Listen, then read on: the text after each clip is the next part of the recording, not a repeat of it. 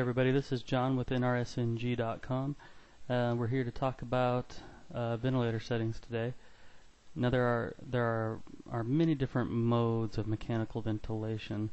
With the advent of the ventilator and new technology, there's new modes being created and utilized in different ICUs constantly. There's different modes used in pediatric ICUs and neonatal ICUs. But what we're going to see most often, most likely within adult ICUs, is going to be assist control and SIMV. So AC stands for assist control, SIMV stands for synchronized intermittent mandatory ventilation. Okay, so these are the two modes you're going to see most often. There's a lot of argument about which one's better, which one's preferred by the patient, which one's better for the patient, which one's going to cause less work of breathing, etc., etc. What it really comes down to is going to be preference of the physician and the medical team taking care of them. Under certain circumstances and certain diagnoses, one mode may be better than the other. But what we're going to really focus on today is the difference between the two and exactly what they are. Okay, so first of all, let's talk about exactly what mechanical ventilation is. So mechanical ventilation, essentially what we're doing with mechanical ventilation is we're inserting a tube right down to here, and this is called the carina. And the carina is right at the bifurcation of the left and right lungs. And what our goal is to insert this tube right down to here, and we inflate a cuff right in the trachea at the carina, right at that bifurcation, and the goal is to equally inflate each lung. So that's really kind of what we're doing with mechanical ventilation. Now we can have mechanical ventilation through an ET tube, an endotracheal tube. We can have mechanical ventilation through a tracheostomy, which is really, it's that hole in the neck. So here's your lovely person here, and here's a hole in the neck. So that's an ET tube, and we can provide mechanical ventilation that way. You can also provide mechanical ventilation through the nose. You can actually insert a tube through the nose that goes down into the trachea and provides mechanical support. And so what's the difference between mechanical support and just a face mask or nasal cannula? So with mechanical support, we're actually providing a positive pressure to do the mechanical work of breathing that the lungs are no longer able to do. With nasal cannula and face masks and things like that, all we're really providing is oxygen support, and we can provide a little bit of pressure, positive pressure, with CPAP and BiPAP, which we can go over later. But with mechanical ventilation, we're actually providing that work of breathing that the lungs are not able to do. Now normally with breathing we have the diaphragm here, and we do negative pressure ventilation. Okay, but with mechanical ventilation, oftentimes we'll provide a positive pressure ventilation. We're actually putting air into the lungs rather than drawing the lungs or the diaphragm down to pull air into the lungs. So we're pushing air into the lungs rather than drawing air into the lungs. So that's what our positive pressure ventilation is. Okay, so let's talk about AC versus SIMV. Okay, so with assist control ventilation, there's really one term that you need to know, and that term is tidal volume. Okay, so tidal volume is the volume of air that is actually being drawn into the lungs with each breath. Now when we breathe spontaneously, we have a tidal volume, and when we have mechanical ventilation, there's also tidal volume. So with mechanical ventilation, we can actually set our tidal volume to a specific milliliters of air that it will be pushed into the lungs with each breath. Okay, so this number is based on the body mass of the person, but generally what you're going to see are numbers between 3 to like 800 milliliters of air per breath. Okay, so that's going to be our tidal volume, and that's spelled tidal volume. Okay, and the abbreviation that you're going to see for that is the VT. Okay, so what is assist control ventilation? Okay. Assist control ventilation is so assist control ventilation is based on tidal volumes, really. So what assist control ventilation assumes is that the same volume is going to be delivered to the patient with every breath. Okay, so what will happen is the respiratory therapist will set a rate for breathing. So your rate might be 12 breaths per minute. Okay, so the ventilator is going to deliver 12 breaths per minute. Now the next factor that the respiratory therapist has to set is the tidal volume. So that might be 500. So the respiratory therapist is going to set a rate of 12 with a tidal volume of 500. Now what's going to happen with this is the machine is actually going to deliver 5 breaths with 500 mils of air every 5 seconds with a rate of 12. So every 5 seconds the patient's going to get 500 milliliters of air pushed into the lungs. So that's really assist control, and what can happen with this is the patient can actually initiate their own breath. But another setting that the respiratory therapist will set is kind of a limit. So the patient, if they initiate their own breath, they have to reach a specific inspiratory pressure before they'll be allowed to kind of initiate their own breath. And once they reach that inspiratory pressure, they're going to be delivered this 500 mils. Okay, so the patient can breathe on their own with assist control, but what's going to happen is if they reach a specific pressure, inspiratory pressure, they're going to be delivered 500 mils of air, no matter what. Whether they take their own breath or whether it's the breath coming from the machine, they're going to get 500 mils of air. Okay, so that's really the biggest thing to remember with assist control. They're delivered a mandatory rate and they're delivered a mandatory volume. Now the patient, if they do initiate their own breath, they have to reach a specific inspiratory pressure. As they do that, if they reach that pressure, they're going to be delivered 500 mils of air. Okay. Now how does that differ from SIMV? Okay, the key word here with SIMV is this S, is the synchronized. Okay, so what's going to happen here is the respiratory therapist is going to set the rate. So F, by the way, stands for rate when you're talking ventilation.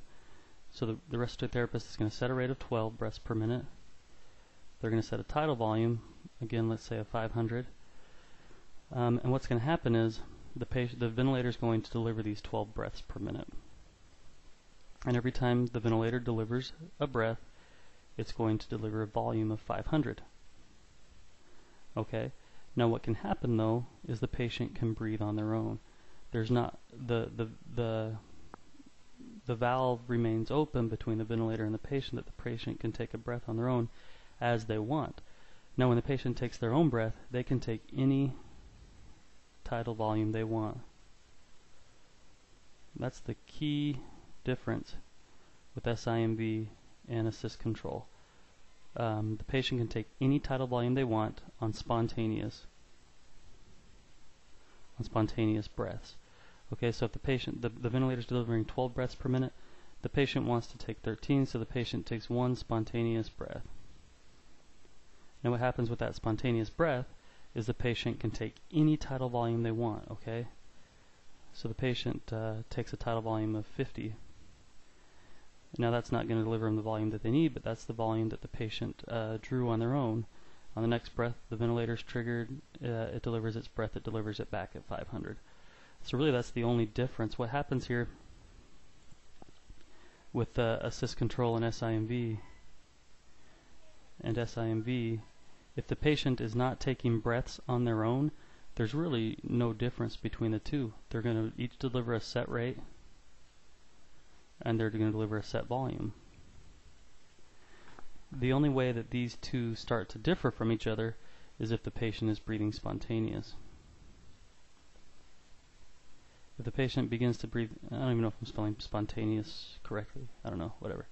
So if the patient's breathing spontaneous and their ventilator setting is SIMV, then they're going to take any tidal volume they want. Okay?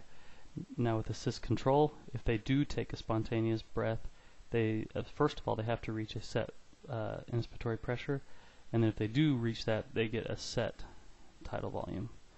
Okay, so that's really a big difference there.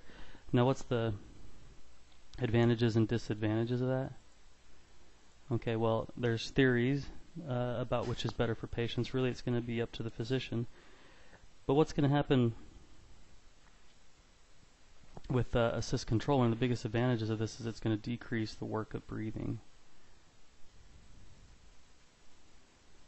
Okay, since the patient, since they're not really going to be able to take breaths on their own as much, or since they're not going to have to draw in specific volumes on their own, it's going to decrease that work. It's going to decrease the stress on those respiratory muscles. Now, the downside to that is that they're not going to be working those muscles very much, and it can lead to what's called breath stacking. So what happens here is we breathe in and then we breathe out, a specific amount. Now, with the patient taking these spontaneous breaths in assist control that don't really reach that limit, what's going to happen is they're going to be trying to exhale, and as they're trying to exhale, the ventilator is going to deliver another breath. And so what that's going to do is it's going to keep a little bit of air trapped in here in the alveoli. So they'll keep trying to get rid of this air, but they'll keep being delivered air in. So that's called breath stacking. It's also called auto PEEP. You've probably heard of PEEP. It's positive end expiratory pressure. So they're going to have a little bit of air trapped inside the alveoli there. So that's a disadvantage of SIMV, or of assist control, sorry. With SIMV, some of the advantages of that is that it can kind of help the patient to begin to take breaths on their own and kind of work their muscles. If you believe they're in a place where they could use the respiratory muscle work, that's a good way for them to begin working those muscles. It can, one of the problems here is it can increase that work of breathing, kind of on the same note, which for some patients can be a really bad thing. Now, what can happen is, since we have that PEEP set, you might have a PEEP set on your ventilator of say like 5. Now, what happens is for them to get that for them to breathe on their own, they're going to have to overcome that PEEP first of all in order to get the volume that they need. And for someone who's already having, in respiratory failure, having other neurological issues or things like that, for them to breathe on their own in the first place is going to be a hard thing. Now you add in their PEEP, you add in there the tube, you add in the narrow airway, it's going to be very hard for them to take breaths on their own. So that's kind of one of the problems with that even if they are taking breaths on their own, their tidal volumes might be lower anyway because of all the extra work that they're having to do to overcome all this extra effort that we're creating for them. So there is something that is done to overcome that, and what's done to overcome that is pressure support. So since we're creating all this extra work for them to breathe, and since they're already not breathing as well as they need to be and they're in respiratory failure, we have what's called pressure support ventilation. And so what pressure support ventilation is this just added support to spontaneous breaths. So for spontaneous breaths, we give them support. So as they initiate a breath, as they take an inspiration, we just give them a little bit of support. We'll give them like 15. We'll give them like a pressure support of 15 or something, and that will help overcome that PEEP and the narrow airway and everything like that. So pressure support ventilation, all that pressure support ventilation is it is added support to the patient when they initiate a spontaneous breath. Okay, so if the ventilator senses that the patient is taking a spontaneous breath, it's gonna rush in there and give them just a little bit of support to overcome that, and the rest the patient is going to have to do on their own. So that's what pressure support is. So we have our SIMV, our assist control, and then we have pressure support. Okay, so we have assist control. Jeez. Alright, so we have assist control, SIMV, and pressure support. Okay, So I'm just going to tell you the biggest things to remember with each of these. So assist control, the biggest thing to remember is a set tidal volume. Okay, set tidal volume, that isn't changed whether they take a breath on their own or not. With SIMV, patient determines tidal volume for spontaneous breaths. With pressure support, it's added support with spontaneous breaths. Okay. So assist control, what you have to remember with assist control is no matter what, the patient is getting a set volume, always. With SIMV, when the patient breathes over the vent or takes more breaths than what the ventilator is delivering them, they can set their own tidal volume. With pressure support, what pressure support is that is added support on spontaneous inspiration. Okay, so those are really the things that you have to remember with this. So when you're reporting off to someone and telling them about the ventilator settings for someone, you would say something like this: patient is mechanically ventilated on SIMV, rate of 12, tidal volume 500, PEEP of 5, pressure support 15. You could also tell them FiO2 50%, and then you could tell them other things. You could tell them are like size of tube and where the tube is at the lip. We'll just say lip length.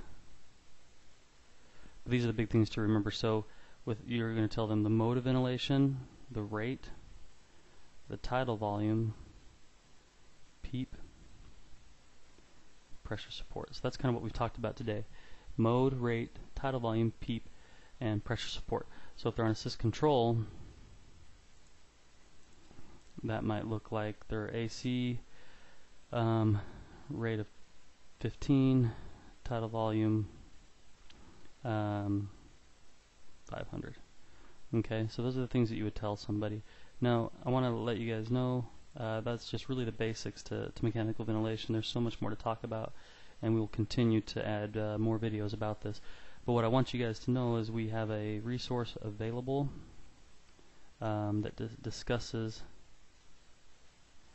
some of the modes of oxygen delivery that we have for our patients. If you go to ventsettings.com, that's ventsettings.com, there's a PDF download sheet there that's free. You can share it, you can download it, you can do whatever you want with it. It's ventsettings.com. You go there, you can download this PDF file that is just a sheet with some of the different oxygen delivery methods, from nasal cannula all the way up to mechanical ventilation, and some terms that are important to know. So thanks for checking us out. This is John with NRSNG.com.